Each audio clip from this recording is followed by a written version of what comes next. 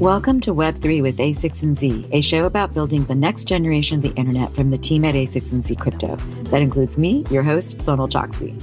Following a brief summer hiatus since our last episode, which was a very popular conversation on competitive forces, moats for open source and Web3, and a deep dive on network effects, today's episode also goes into how to think about business strategy and competition in a world of open source, both in operations and in practice, as it's a conversation with Uniswap Chief Operating Officer Mary-Catherine, aka MC, Lader.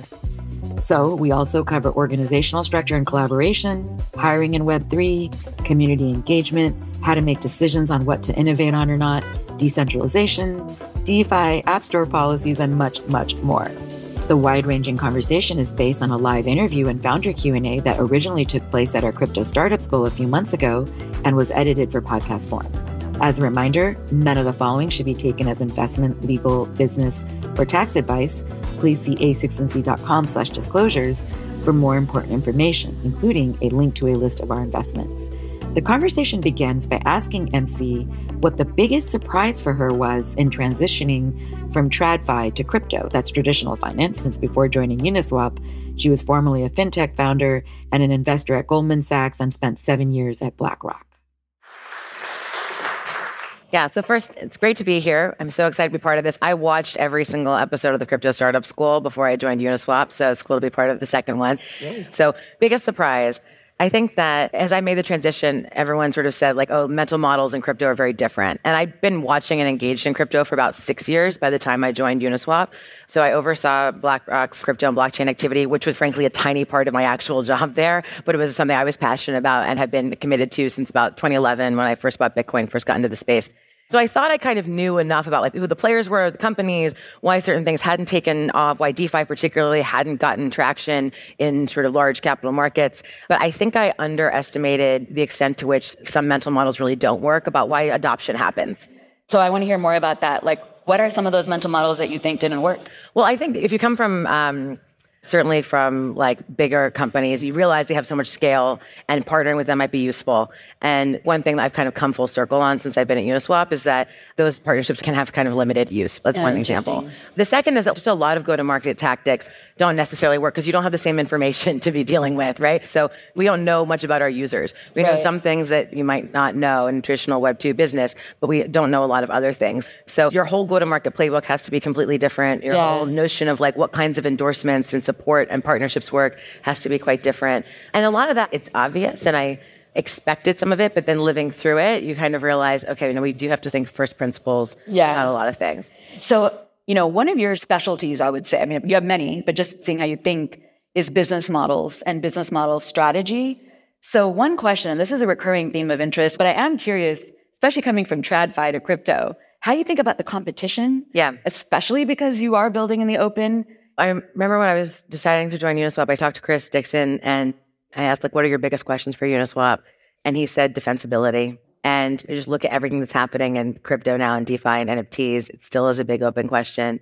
And one thing that I think is also happening among those players who already have some product market fit in an initial product is everyone's now trying to get into each other's space because monetization is frankly just a challenge for everyone. If you are committed to building public goods at some layer of your stack, if you are committed to not capturing a lot of user information, it becomes really hard to think about how you can charge people and what you want to charge people for, or if that's even your business model. Right. And the rules of the game that you're playing can change all around you. So many teams aren't trying to build a business. Many teams are trying to release a piece of infrastructure that has a totally different incentive model. And there are different mechanisms and economic incentives available. So I think it's important to really think about, for yourself as a founding team, what impact you want to have in the world. And that may sound very obvious, but the spectrum of outcomes is so much wider and more diverse in crypto than it is in traditional business models. Do you have to game theory that out up front? Yes. Or figure that out as you go? Like, how do you sort of translate that? Yes. So I think it's important to game theory that all up front and think like, okay, here's what I hope the product or the protocol we're building does and who I hope uses it. And here's how all these people could come screw us over because they are anonymous or they just play by different rules. They're there for the vibes. They're there for the vibes. There's a lot of people here for the vibes. I'm also here for the vibes, but that's not the only thing. So I think that's really important to sort of game theory out in advance. And then having that sort of like long-term perspective of where you want to go. And then being a little bit cautious, frankly, about timing. And I think timing is one of the hardest things in crypto strategy. Because many people were saying 2 years ago, it's time to do an app chain. It's time for people to start launching chains. And I think now some of what Optimism has achieved with the OP stack, you can see it's maybe better timing now than it was like a year or 2 years ago for lots of different teams to start thinking about launching chains. But the timing is just so critical. Like some companies did it too soon and have already kind of had to shutter that. Okay, a couple more questions, probing more on strategy and moats. So if you were to fill in the blanks, like blank is the moat. People often will fill that blank saying community is a moat. How would you fill in that blank for Uniswap? What is the moat for Uniswap? How would you categorize it? I mean, like, we hate the word moat, to be honest with you. So what would I say? Like, what is the strength of Uniswap? I would say commitment to security. And community and simplicity. Right. The three things. Okay, so you hate the word moat. I have to push because that's what I do. Yeah. How do you think about what is the defensibility of Uniswap? Especially because you alluded earlier to that kind of model. I think liquidity is defensibility in DeFi. And that doesn't necessarily mean TVL. TVL is total value locked, right? Which is the sort of total capital locked up in a given protocol. And people often mistake that as the most important metric.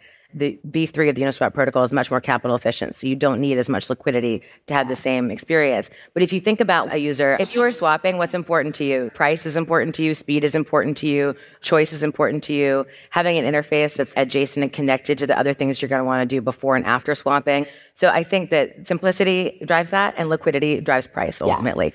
So those are two things that are important. And so part of why I think you have to game theory things out is that the benefit of building open infrastructure is that interoperability can become part of your defensibility, right? Can become part of why people use your protocol if you are the easiest to integrate with. But then you have to think about, well, what actually means that they still need to use you? Right. And in the case of something like swapping, liquidity really is part of it. That's so fascinating. So a big theme that's top of mind for the people in this room is the role of community and where that comes into your strategy and how to think about that. And as you know, there's always been this classic model in a lot of tech where your community, your core community, they used to have this phrase, I forgot who coined it. I think it was Jeff Moore, crossing the chasm. This idea that you have your early adopters and communities and then let other people in. You guys work with institutions. You have early community like degens who are just hanging out, having fun. There's just range of people to deal with here. So A, how do you think about the diversity of the community, nurturing the community? And then B, is community part of the business strategy and how does that play out? It's different depending on the stage of where you are. Where we are now, I think being a steward of our community is imperative. So we're now 100 people. We require every person to go to an Ethereum conference at some point in their first year because I think it's just really important that they be around all the people who have like an emotional connection to Uniswap. Yeah, and they do have a very emotional connection. Right? People come up to you and they're like, oh my gosh, I got the airdrop or whatever. And so we think that's really important. And it's important to be present in our Discord and Reddit and Twitter. We honestly don't do like any events. You can waste so much time and energy in the things that are like low ROI and like, right? And that don't really make an impact. And we still just believe that like building new things that our users want is the best way to be a steward of our community. Well, it's funny you mentioned the thing about events because the common motion in DevRel or developer relations is to do a lot of events. And it's great that you talked about those being kind of lower ROI in terms of the payoff. But how do you hear from the users directly? Or do you even source their feedback to the product? Yeah, we do. The way that we really serve Wallet is a good example. Like in Discord, we solicit feedback and input all the time. We also are really conscious. You know, one thing that's great about a lot of crypto products is you're instantly global. You're not like launching new markets. And so we try to do things like different time zones or do things in different languages. I never thought about that. That's so interesting. Yeah. So community is critical and important, but you can prioritize it and continue to grow it and foster it without necessarily doing some of the obvious motions to do that. Having said that, there's a balance. In 2021, every time I went to a conference, someone was like, oh my God, I've never met a human from Uniswap before. And I met Hayden at the very beginning in 2018, and then I haven't seen anybody since then. So you still have to show up a little bit, right? But yeah, I think you can do it pretty efficiently. That's great. Okay, in your role as COO, you oversee talent. That includes hiring, culture. You oversee go-to-market, comms, finance. That's a lot. And a lot of the people listening are building companies who don't oversee all of that. But how do you now translate that into, okay, now how do I hire? How do I, do X? How do I recruit, et cetera? Like, how does that play out for you? I think that's the biggest challenge. And this is hard for any startup is figuring out how you hire people who have the right mix of experience and like open-mindedness and excitement about what you're actually building. And we're also in an interesting point in crypto where Uniswap is a great example. Like 60% of self-custody wallets that have swapped use the Uniswap interface, not just the Uniswap protocol. So we have pretty high penetration in the existing community, of the existing user base. So as we're trying to think about how do we grow, yes, we need talent and leaders and everyone on the team to understand our crypto native users and to be very sensitive to like the nuance of what is important, what isn't important, why they use us in the first place, how we are respectful and loyal to that. But then also to be creative about how we grow from here. I think it's particularly challenging in like BD or partnerships or things that are sort of user facing. One example from this morning, we often will have big brands excited to like put us in a press release, and we say no almost all the time. And it's so heartbreaking because it takes a lot of trust for someone to be willing to partner with, and someone who's trying to disrupt them. But if we don't have confidence that their technology is something we would endorse, we're not going to be part of something like that. And then trying to just suss out and interviewing people. We do a values interview. One of our values is build to last. Oh, I think that's really important in crypto, particularly now that people have a security mindset, building for the long-term kind of mindset. Yeah. So we try to do it in how we interview people. We do a lot of case studies also, like how would you think about launching this, launching that? But I think people kind of feel it when they meet our team. Like our office is bright pink and full of unicorns, literally. And so if people don't come and realize that that's what we're here for, then they're not interested anyway. Totally. Actually, just to probe on that a little bit more, it's kind of funny that you mentioned that the office is full of unicorns, because I remember the first time I met Hayden, the founder of Uniswap, he was wearing a unicorn tie because it was inspired from the unicorn tapestries, which I think are up in New York at the Cloisters. I can't remember where they are, but I think they're up there. And it's kind of interesting because he's bringing together, in a way, art, technology, this culture that you're bringing together. In your company, which is probably one of the more scaled crypto companies, you are bringing together, especially in the functions you oversee, like a lot of diverse groups. And then you're also interfacing and working with engineering and other folks. So I'd love to hear also how your teams think about working with those teams, and if there are any culture clashes or if there are any things you have to do to bridge the groups, or how you think about all that. Yeah. So just a little bit of context on what our team and company look like. So Hayden Adams started Uniswap as a project funded by the Ethereum Foundation in 2018. He wasn't trying to build a company, which I think is part of the success of the protocol. He was trying to build something that embodied the values of Ethereum. Yeah. And then funded by A16Z, he hired a couple people, in part because he felt like grant funding wasn't quite enough to build a really resilient protocol and ultimately products on top of it. I joined when Uniswap was about 10 people in 2021. And when I joined, there was one product person, one designer, 4 engineers, 2 lawyers, and me. Lawyers are kind of early hires in crypto startups, as you guys probably know, relative to other startups. And I'm actually a lawyer by training, which is part of why I really love crypto. I didn't know that. Yeah.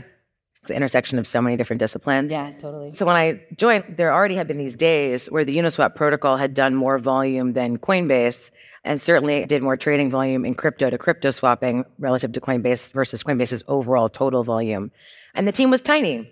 Since then, we've built out a lot of the functions and pieces of a company that didn't exist before, because Hayden's vision, what I was excited to sign on for, was that we should build applications on top of the protocol. That for the protocol to really grow and be successful and be resilient over time, you needed to have applications on top of it that make it useful. And so that's what our company's been doing since then, is building those products. We've launched a wallet, an NFT marketplace, and then improving our web app.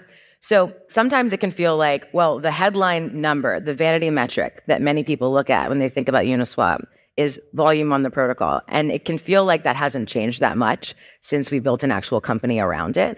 But a lot of it has been building the foundation for these other new products. I wanted to give that context. That's super helpful. And so when we're talking about these teams, why do we have any of these teams in the first place, right? It was a choice to start to build a company and build applications, because the hope was that that would magnify the impact that we could have in general in DeFi, and that the protocols shouldn't actually need our team and our company. So given that context, then how do all those teams connect together and deal with all that collaboration across the groups? Well, DeFi is truly, truly multidisciplinary. And so everyone has to be able to tolerate each other being in the room. Yeah. And it doesn't mean that you're looking for permission from a different team, right? Permission for legal to sign off on something, or permission for like a PM to say, yes, this is on our roadmap. So we operate in just sort of small pods. Everything has to be really, really collaborative. And one thing that was really important early on was to write down some of our principles around open source development. Why are we committed to open source? What does that mean? When do we build in the open? When do we not build in the open? And those aren't uniformly applied across everything that we build. So for example, the wallet we didn't build in public, but we did open source. NFT marketplace we built in public. So they're just kind of trade-offs specific to each thing. But writing all of that down was really important because we're never going to hire someone who's going to say, why can't we make a future protocol proprietary? That's contrary to the entire ethos, right? But it was very helpful to have some of that stuff encoded so people kind of know how to interact with each other. The last thing I should say about the importance of how we get things done is that because we are pretty collaborative, it's very helpful to have a lot of people in person. So 70% of the company lives in New York City, and about half the team is there every single day. So most people are there about 3 days a week, and that helps us move fast. So you mentioned PMs. You just kind of quickly dropped that in. Do you guys actually have product managers? Because that's one thing I really am curious about for how people are going to grow and scale their companies. Does that work in a crypto company? For those that don't know this history, there's always been this love-hate relationship in tech with the role of product managers between engineers and designers and, sales and community. And Google famously hired a bunch, fired a bunch, and then kind of went back to the basics. So I'm curious how you guys are thinking about that. Yes. So for a few months, we've entertained the traditional technology company model of we have a PM and that PM is the center of decisions. We do not do that anymore. We still have PMs and they are wonderful and critical to driving work forward. But what we found is that our new ideas come either from deeply technical perspectives or very user-focused perspectives that are coming often from our design team or the market-facing like BD go-to-market teams. So at one end of the spectrum, there's this thing we released called Permit 2 that basically just allows you to now interact with a smart contract and permit it once and interacting with it. Something like that comes typically from an engineer. Or we have now a lot of ideas around how we can bring the protocol to people around payments and FX. And that is largely coming from people who are out talking to partners or talking to users all the time. And so I still think you still need PMs to bring everything together. But because there's such deep knowledge, you need to either meet a user need or change market structure in the case of DeFi. And then how do you kind of get things done? Because obviously you said the PMs are there to help drive things forward, but you also said earlier, there's a super collaborative, everyone has to be involved given the ethos. It feels like those are two very fundamentally at odds. How do you guys prioritize? Is there a leadership top-down strategy? Is the company bottom-up? How do you sort of structure that? Innovation process, I guess. Each quarter, we've done it a tiny bit differently depending on where we were in the roadmap for the company, but it's a bit of each. So again, when I joined, it was 10 people. All 10 people sat together and thought, well, what are the things that we want to build next? What do we think are the gaps to driving more growth and adoption? Where is our web app falling behind? How do we think about obvious competitors to us, like aggregators, wallets, things like that? Now what we do is we have sort of bottoms-up brainstorms in each pod, and then Hayden, Cal, who runs design, and I, and our head of engineering will just sit together with the PMs and land on that. So it's kind of a mix, to be honest. Got it. Okay, you don't oversee engineering, but I am curious, because a lot of the builders in this room are not all engineers, how you think about smart contract development from a non-engineer's perspective. Have you had to shift any mental models there? Were there any surprises that you sort of came to when you first came to the world of smart contract development? It feels very unlike anything in TradFi. Yes, definitely. I mean, that's part of what got me passionate about crypto in the first place, is having spent my career as an investor, wanting to change the financial system. I started a fintech company, realized fintech doesn't really change things that much. It's sort of like a layer on top. That smart contracts is what excites me so much. However, building smart contracts, as many people in the room probably know, is a different way of working than building a typical consumer app or a consumer product. And so making sure that our wallet team operates very differently from our protocols team, because they are having to anticipate issues at different points. Smart contracts must be safe. That sounds obvious, but need to be audited. It's just being really, really security-minded and security-oriented. It's we literally do not move fast and break things, right? Built to last is one of our values. But our wallet team then has to get to market quickly, get user feedback. And so you do need to have those different ways of operating. Okay, I'm going to go a little lightning round to you questions. So regulation, maybe this is not a lightning round answer, but definitely want to hear anything that's top of mind for you on the topic of regulation. And we can talk about what's going on in the current financial system as well at the end, but thoughts on regulation? Well, I think right now, every crypto company needs to be really, really hard to kill. And it's a bummer to be thinking about regulation a lot in the early days of trying to just build a product or build a smart contract protocol and get people to use it.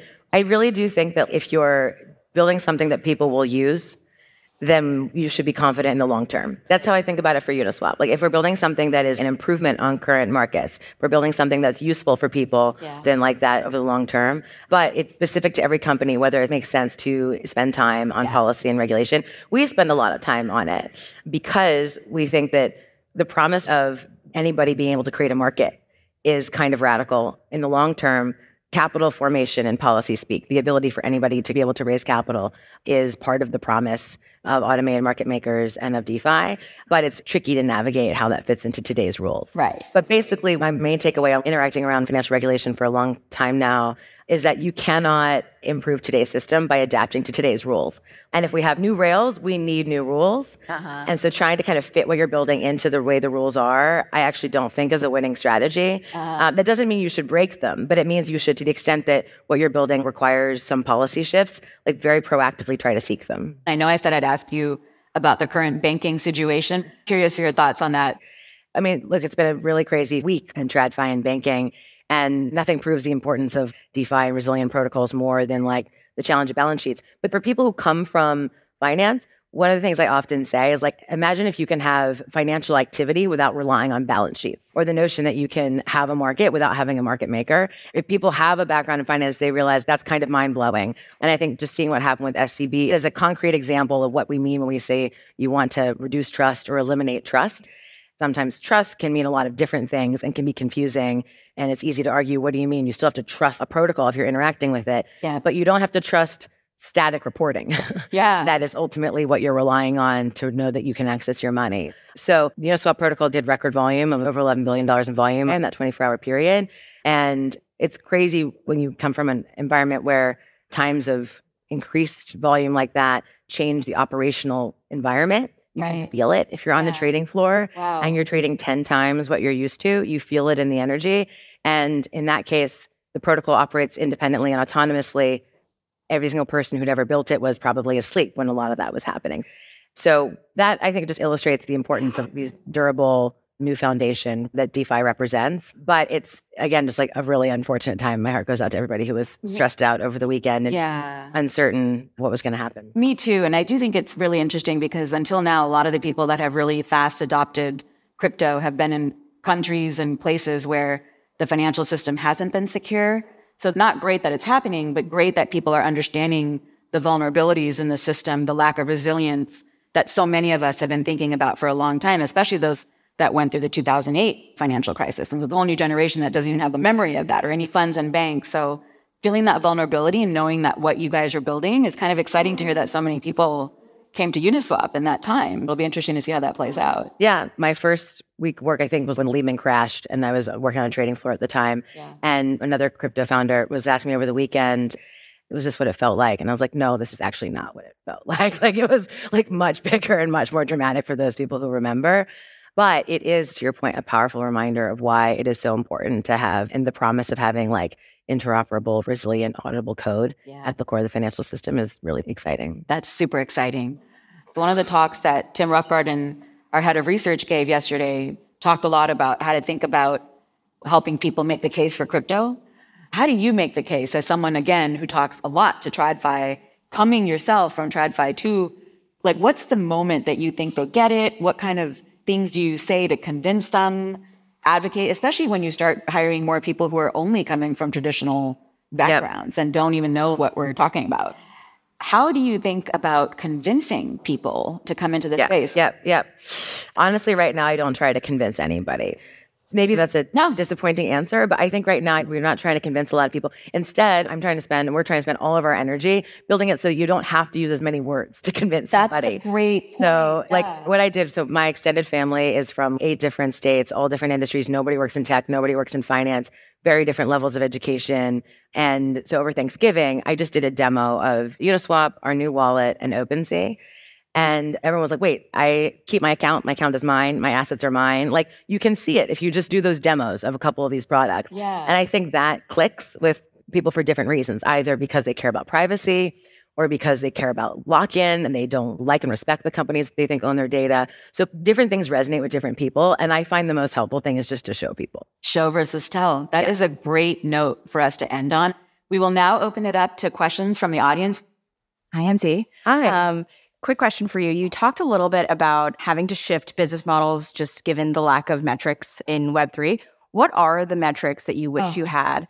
Given that Uniswap has such a wide top of funnel and just a variety of mainstream users, degens, et cetera. So what are the things you'd like to track in an ideal world? I just wish that we could communicate with someone if they churn. That's the main thing. It's not like even knowing data about them. Yeah. So it's not so much that we want to start collecting information. We want to think about ways to communicate with users without having to have all their information. So you could think about like messaging through wallets. But that's the main thing. It's just as you look at your funnel, if someone's not there anymore, you have very limited ability to understand where they came from in the first place and then how you can reach them again.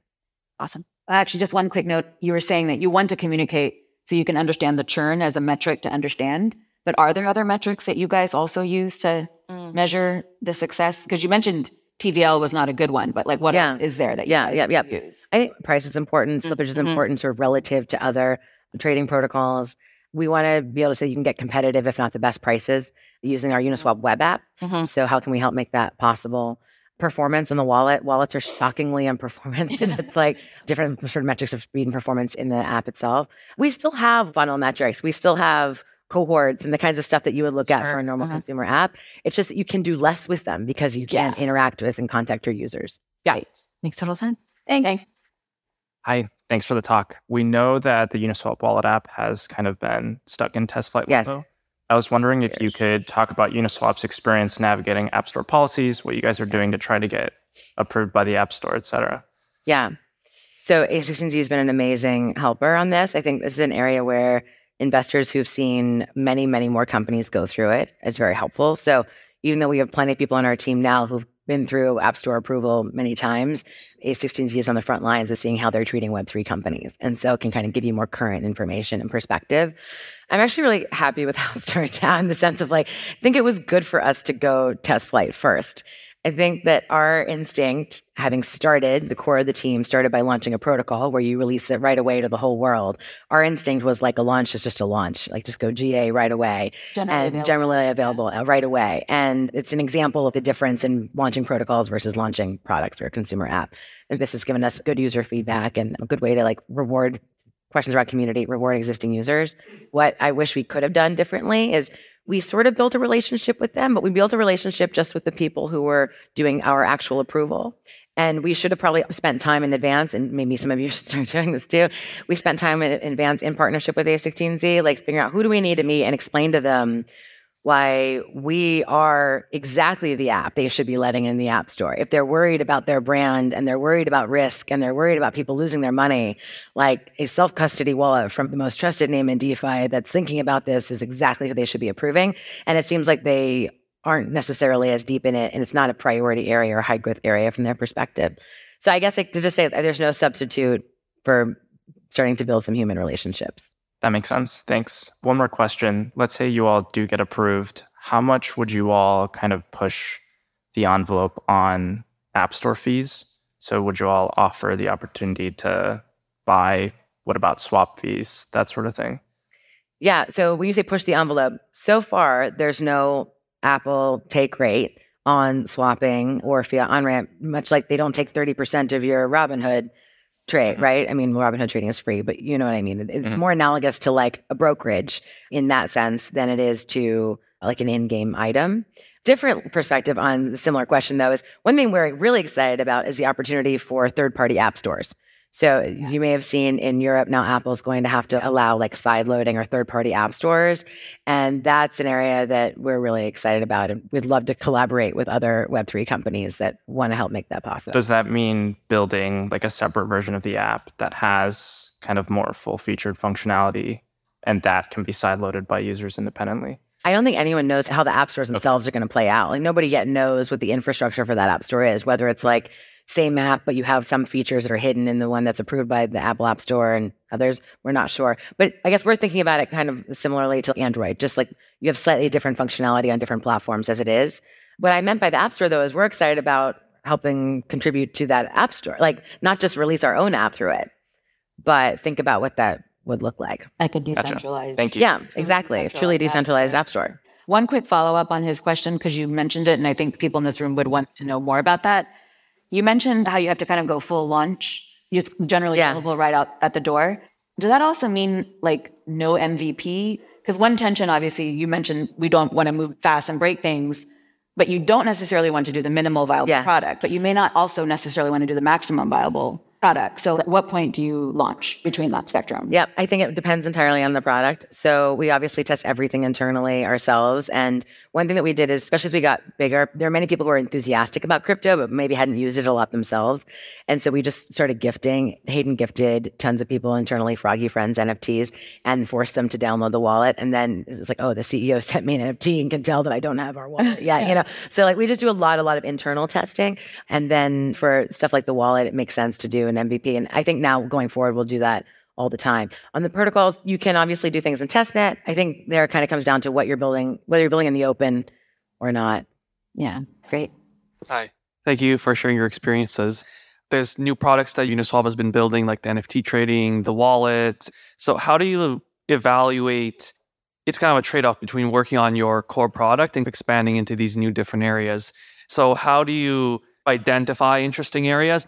Yeah. So identifying interesting areas, the way we thought about anything and everything we wanted to build was what is a barrier to more people ultimately using core protocols, the core protocol, basically, people using the promise of DeFi. And so we thought it was wallets. Wallets are hard to use, either barrier or a natural growth driver that you could attach to and bring those users to Uniswap. And that's why we got into NFTs, because we thought it was a good top of funnel kind of user acquisition strategy, is to have people who get into the space because of NFTs, but they ultimately are going to need to swap. And so can you provide both of those things in the same place? And as I mentioned, I think that we didn't do quite enough hard thinking about that to build a product that really captured that. So I think that's how we think about it. For those that don't know, Mary's role also oversees growth as part of being COO. So yeah. And I know one of the barriers is also, getting crypto, right? Like on-ramping. Is that something that Uniswap is considering potentially? So we have a fiat on-ramp. We integrated fiat on-ramp in December. It's kind of hidden, but we'll be doing a lot in the next month or so to make it more obvious. But basically, what's holding people back and what's bringing people? And does it make sense? Can you do better in either of those areas, or just integrate with those sort of adjacent activities? Thank you. Amazing talk. So much great information. I got a ton of notes already.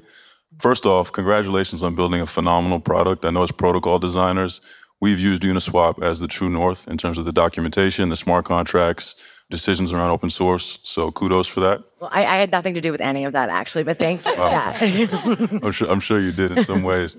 My first question, you brought up a really interesting point, which was that when Uniswap first started, the vision actually wasn't a business, but it was an idea. And I think for a lot of us as founders, we get into this to build ideas, and very quickly it becomes about building a business. Can you talk a bit about what does that journey look like from going from idea to then business? I think it's a really important and hard question in crypto in particular, because so many of us are excited about the ideas and you get into the space because you want to make the ideas real and bring them to life. And then when you bring them to life, you have users who expect a certain experience. And so you either have to cultivate an ecosystem of products, or you have to be building those things yourself so people can interact with them simply. You don't have to become a business. But the way we thought about it was that Hayden felt like he'd built a great team. The team wanted to stick together, keep working together.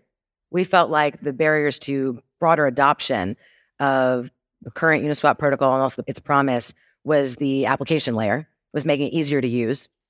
And so that lent itself very well to a company that then needed to build more products, which meant we needed to hire more people and we want to be self-sustaining. So then you get to make money at some point if you want to keep paying everybody. So we sort of fell into it a little bit, to be honest, just because of what we wanted to achieve. And so we just talk about being a business as being sustainable. That makes so much sense. It's almost like the business is a critical component to fueling the idea. Exactly. Okay, last question.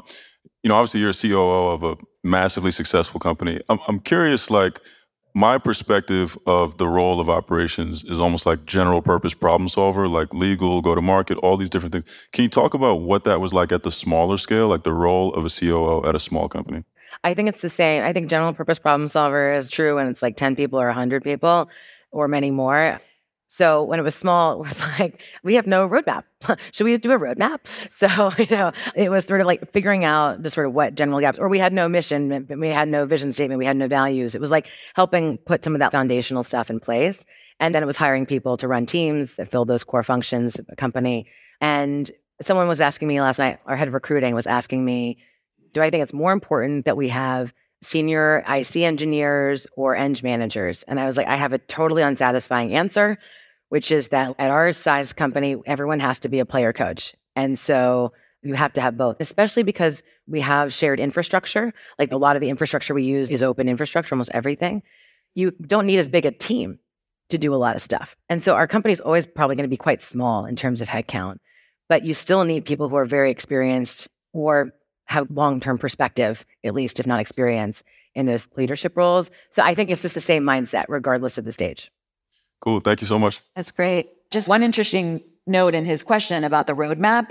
I was wondering, I want to make sure we close this thread on how you think about this, what you said about ideation and coming to product, and then how you think about product market fit, because that's another, I think, gem that was buried in his question as well. Yeah.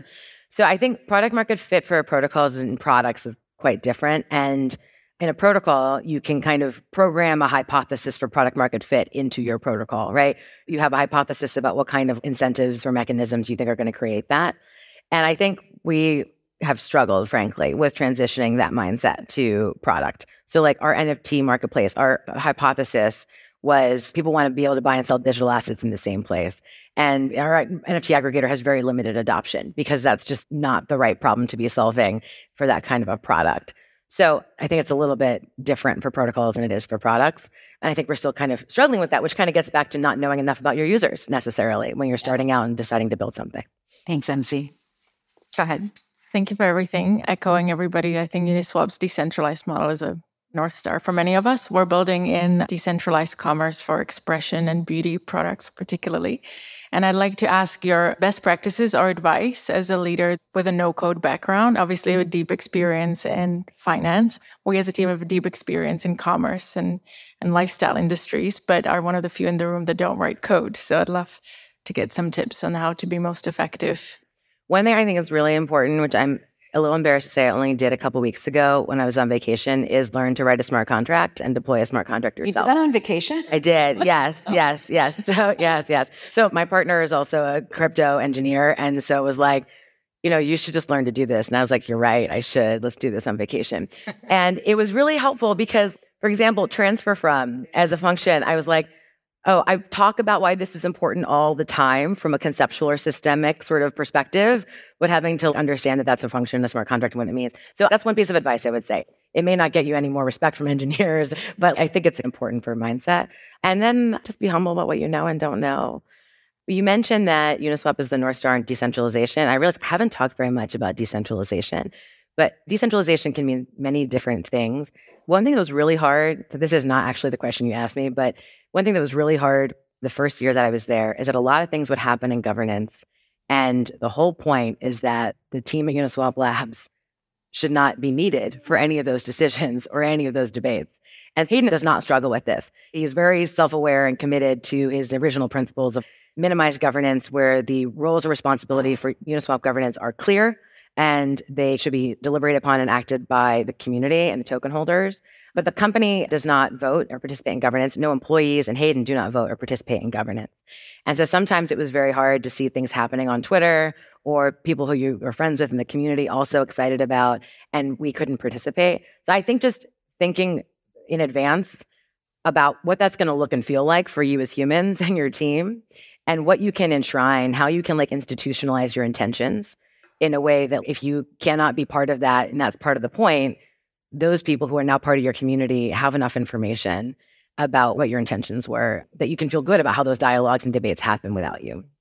It's very helpful. We're actually building the voting tool as we speak. So thank you. Thank you. Hey, MC. Excellent talk and well moderated as well.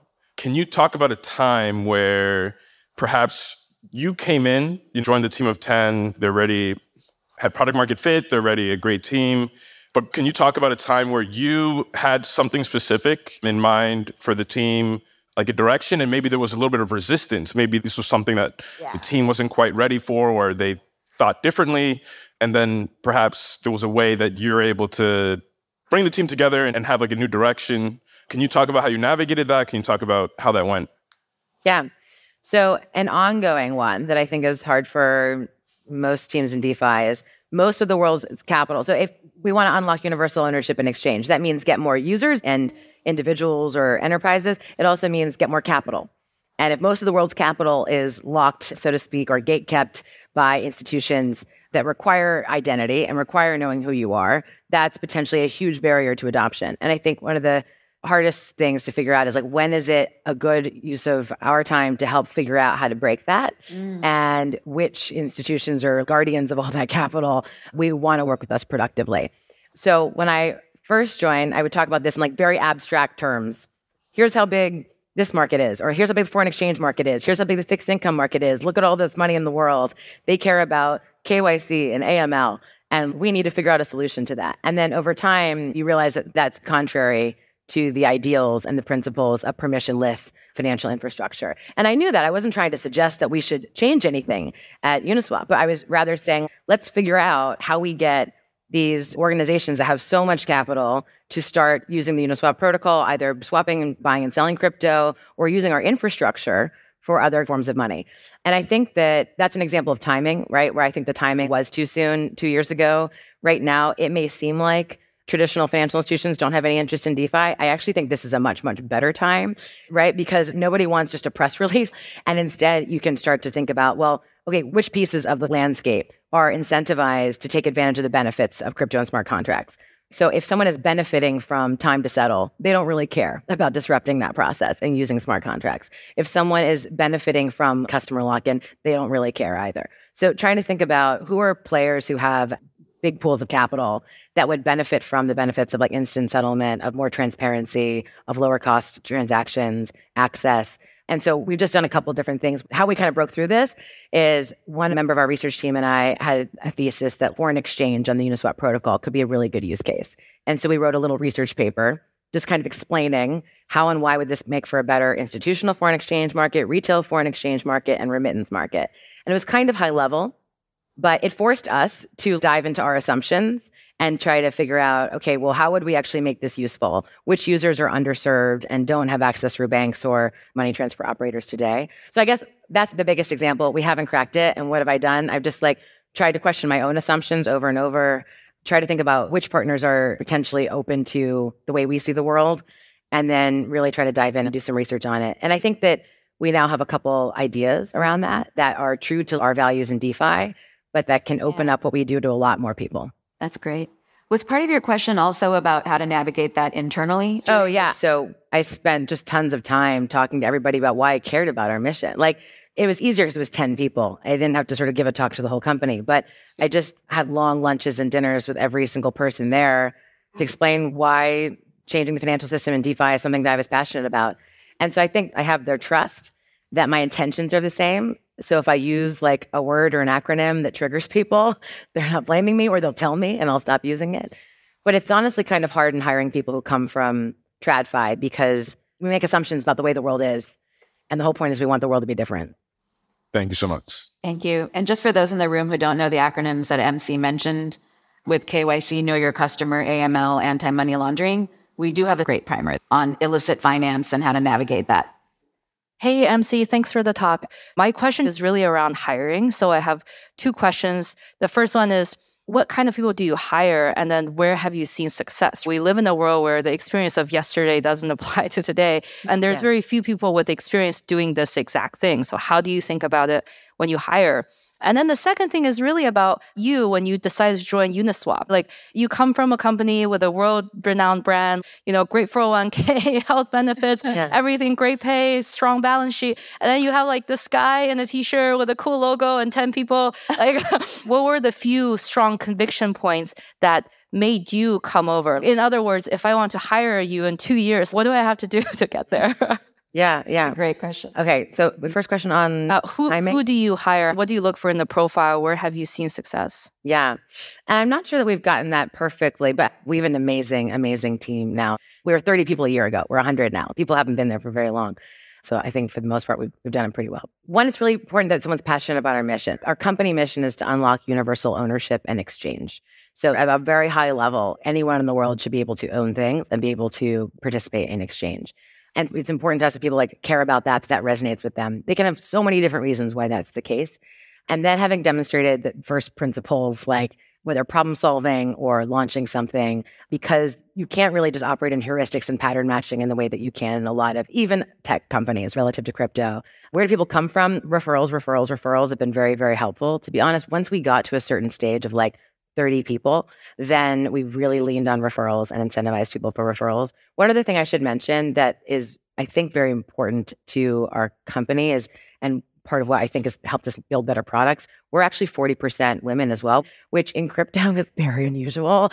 And our smart contracts team is actually 50-50 women engineers. I think it just became self-fulfilling in that women who are really passionate about crypto or smart contract engineers were like, oh, this is a place that has more women and that made it more compelling and interesting to then work at Uniswap. So I think that's powerful because people who are working there every day can tell the story that many more times and magnify the impact of recruiters. I don't think that any single background is the most important thing. We really don't pay attention to educational background that much. Of the 4 or 5 people who built version 1, 2, and 3 of the protocol, 2 of them, we weren't even sure if they went to college. So people can demonstrate their capabilities in other ways.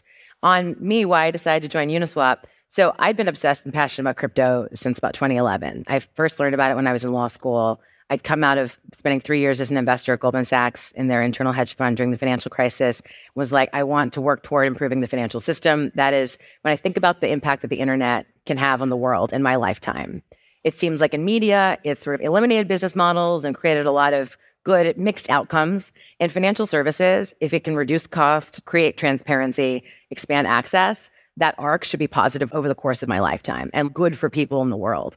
And so how and where can I contribute to that? So I was passionate about crypto early on, but for many years, like 2011 to 2018, 19, a lot of crypto was focused on infrastructure or very foundational layers where, as someone who's not an engineer, I couldn't be that helpful. I just couldn't contribute that much. And a friend of mine who'd known that I'd been passionate about blockchain and crypto for a long time joined Uniswap as general counsel. And Marvin. I adore Marvin. Marvin Amori, he's amazing. Yeah. He'd been an open internet advocate and policy advocate in sort of the early 2000s and 2010s. And then he was general counsel at Protocol Labs. And when he came to Uniswap, he called me and said, this company is incredible. The founder is amazing. You share so much of your sort of vision for the world. The impact is huge. We have no person who has like business experience or operational experience here. And the whole time I've known you, you've said that you are like an entrepreneur by nature. And like everything I did at BlackRock was starting new businesses from zero and scaling them to hundreds of people, or zero revenue and scaling it to 100 million plus. And I did that 2.5 times. One time failed. And he was like, since I've known you, you've been passionate about blockchains, said you have an entrepreneurial spirit, and you've worked at a big company. So if you're not going to come to Uniswap tomorrow morning, you should just look in the mirror and look at yourself and say, I am a big company person. And I was like, what? That was so mean. And I spent days with Hayden talking about what he wanted and what he hoped for and how I thought about the sort of potential impact of the financial system broadly. Honestly, it wasn't a hard decision. It was really easy. It just was, I had this sort of like longstanding interest. And I think that you'll find that as you're hiring people. There will be people who've been watching crypto, who've been passionate about it, but they haven't found the product or the opportunity or the founder that speaks to them and they think is a fit.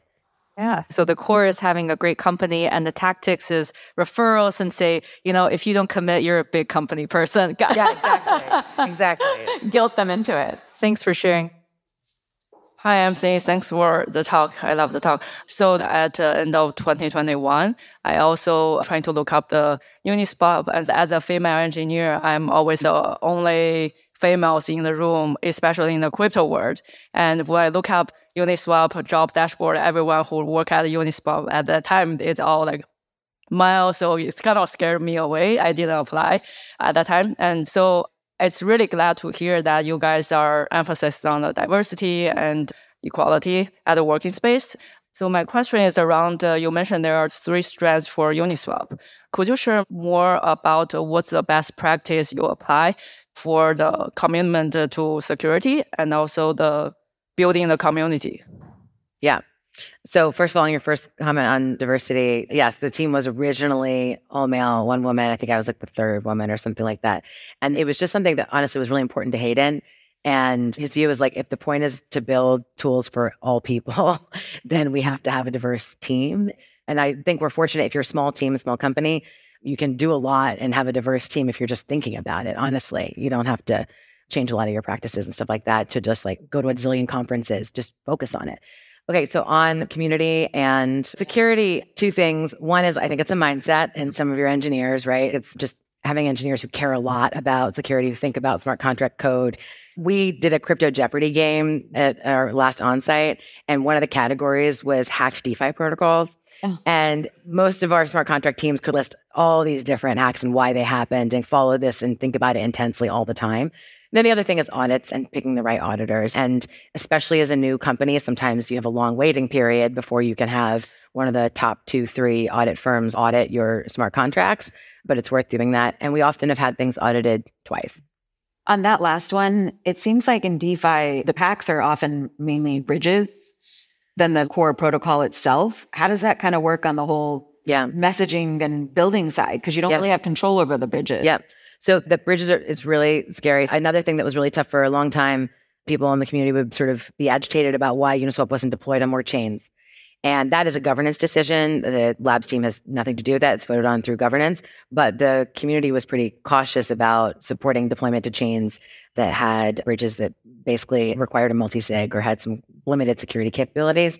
Yeah, that one's really tough. But I think like security culture meant that for 2 years, Uniswap wasn't deployed on other chains that SushiSwap, for example, was, because part of the principles of the community was to care about security. But there was a hack this past week, unfortunately, Euler, which I thought very highly of and thought was doing really cool things, was hacked because they integrated an automated piece of code. And so those are my only two pieces of advice. They may sound pretty obvious. On community, I think from the very, very beginning, just like talking to everybody at conferences, a couple key conferences about what you're doing. So you get people kind of excited. But then from there, there's a lot of tools to keep community engaged that we don't deploy at all or use at all. Like giving things to your users and giving people access to stuff. Honestly, the airdrop is the thing that comes back over and over that people are excited about. So now that there's a lot more thinking around how you can be creative and thoughtful about airdrops and keep people engaged, there are other companies that would have more advanced thinking on that because they did it more recently than we would. Got it. Thank you. Thank you. You mentioned earlier that a lot of money is still tied up in TradFi, and in thinking about what the systems look like there versus what we're moving forward towards. When you think about strategy, how much of that strategy is geared towards building things for the brave new world versus building things that are kind of catering to or tying back to TradFi and bringing that over? Yeah, that's kind of what I was trying to get at in the question around sort of like internal navigating things where I might have a perspective that might be different from people, like early employees of the company. Like Hayden and I completely agree that everything we're doing is for the brave new world. And that's our strategy as a company. We're not spending time sitting with people who are excited about how they could use blockchain technology, with TradFi players, helping them explain blockchain technology to them. Because I was the person that everybody pitched to BlackRock for years and years and years until they agreed to partner with Coinbase, like I have an appreciation for how long and hard those things are. And I don't think that's the best use of our time at Uniswap. I also think that DeFi especially is likely to have more consumer-driven adoption. And Hayden and I have different reasons that we thought that, and we've debated how that's going to unfold. No one really knows exactly, but we're entirely building for the brave new world. And then that just means you have to be realistic about how do you anticipate what growth is going to look like. And so that's part of why we've been trying to simplify the consumer experience, make the consumer experience easier, so there's just fewer hurdles. Right. And at some point, there will be that inflection point where people start to move over en masse. Hopefully, yeah. Thanks. Hi, MC. I'm just thinking through how to manage corporate treasuries better. And I'm sure this is something you're thinking about. You can illuminate what Uniswap does, because I know you guys have a centralized entity that probably pays payroll and rent and things like that, but also have decentralized funds. How do you go about that? How do you think about it? Yes. So we use 4 different banks, and we keep like half of our cash in money market funds or treasuries. So how do we think about, we just operate under the assumption that it's important to be hard to kill, so to speak. And so you don't want to rely on a single platform. That's kind of obvious now, I suppose. After the weekend, everybody felt the pain of relying on a single company, but that's what I would recommend. So right now, the reason we've shipped most of our cash increasingly into higher yielding, but pretty safe assets like treasuries is obviously because of better treasury management, higher yield. We did do stablecoin lending last year and the year before, but yeah, just use multiple banks and read their balance sheets. Was there a question of whether to allocate some portion of it to like Bitcoin or ETH or something like that? Yes. So we actually did do that, and not just Bitcoin and ETH. We actually purchased tokens. So when I say we, I mean Uniswap Labs the company that's built all the products that are on top of the protocol is what we focus on. We also bought a couple other protocols because we wanted to participate in governance. We wanted to sort of illustrate and demonstrate as token holders ourselves and other DeFi protocols and support the DeFi ecosystem. That's amazing. Thank you. Thank you. Hey, MC, thank you very much for the talk. I'm curious because you're from a traditional finance background. I've always been thinking the lack of credit lending might be a hurdle for DeFi becoming mainstream adopted. What do you think of that? The lack of lending? The lack of credit lending. So it's all over collateralized. Well, some people have tried to do less collateralized lending protocols, and they've had a hard time succeeding so far. I think the hardest part is like typically how you make up for having less collateral is you have more information about your borrower. So there are trade-offs there. If you want very limited information, what information can you get that can help you underwrite something? I generally agree that we have to figure out more reliable and risk-supported ways of doing credit. Hopefully that's something you're working on. No, actually I'm working on on-chain game. But yeah, credit lending is always a very interesting space thing as well. There is a connection indirectly with those two because technically your on-chain game reputation, anything you build on-chain is clues into your reputation, which can then feed your credit. So they're all connected. Awesome. Well, just to quickly sum up, it sounds like decentralization, building it open, everything is different. There's also more of the same. And hopefully all of you get to the point to be able to hire an MC yourself. Thank you so much, MC. We really appreciate you being here today.